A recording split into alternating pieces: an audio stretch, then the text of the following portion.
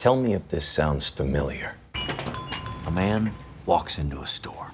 He searches for a certain section of books. He takes out a can of lighter fluid. I know why he burned the books. Why? Because he wrote them. Sidney Hall, one of the best writers of our time. I've been searching for him for years. I wonder if you know this man. Sidney was one of our brightest students. He was brilliant. What if I wrote a novel? What would it be about? Is your name Melody? No, wait. Why do you keep running away from me? Because it's fun.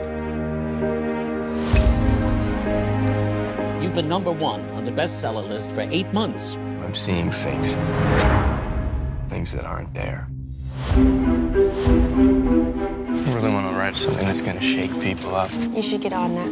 Be sure to take me with you. You should write about me. You know who my father is. Doesn't mean I should write a book about him. You'll be singing a different tune tomorrow. What happens tomorrow? This book is a dangerous sign of the times. How do you feel about the book burnings? I apologize for nothing. I'm being followed.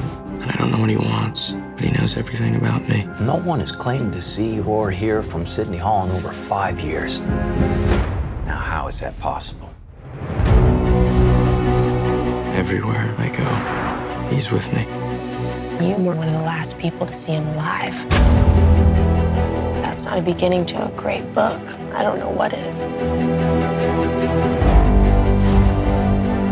The entire course of a person's life can change in a millisecond.